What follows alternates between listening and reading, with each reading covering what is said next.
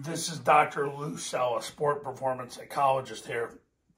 Now, midline triple option versus 6-1 means there's going to be double run support. So what happens is the guy over the guard is number one, the guy over the tackle is number two, and then you got the corner, the 9-tech, and the safety. So you got double run support. So the A-back has to make a tackle call to tell the tackle you got to pull and block the first run support. So the tackle's going to take 3 flat steps, step at 45 degrees, get his left knee through the crotch of the initial run support, left knee through the crotch, left hand to the stomach, 4 northbound steps from there.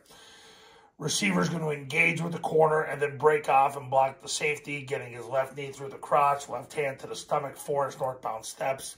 He needs to engage with the corner because the A-back's going to take 3 flat steps, step at 45 degrees, kick out the corner, left hip in the gap, left hip up the field, right forearm, drive the corner out of bounds.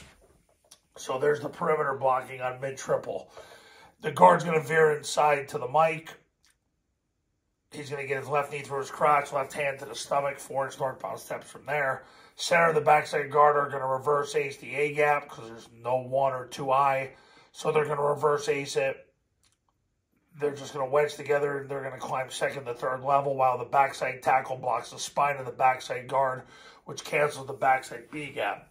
The guard is delivering the 2 technique to the tackle because remember, he's canceling the B gap and his goal is to win the A gap. So that's what happens. This guy will not be blocked. This player basically gets canceled basically by leverage. The backside receiver sprints to the goalpost. The quarterback is going to take the snap. He's going to jump back, point the ball. B-back's going to sprint through the ball, sprint through the play side hip of the guard, and sprint through the end zone unless number 1 can take the B. And if that's the case, the quarterback will reseed the ball. He'll go off tackle, turn up, and score. And if number 2 can tackle the quarterback, he's going to flick the ball to the A coming around.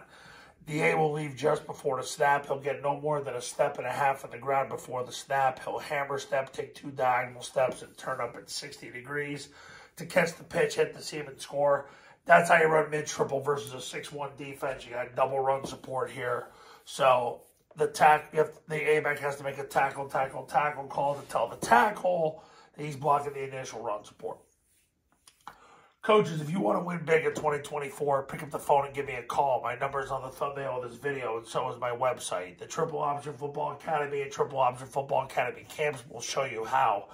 Go to tripleoptionfootball.com/testimonials. You can see all the success stories that have come from the camps of the academy. Academies are $9.97. You get the academy for 2 years. Camps start at $19.97. The academy is included. Go to tripleoptionfootball.com to learn more and give me a call. See you in the next video. Talk soon.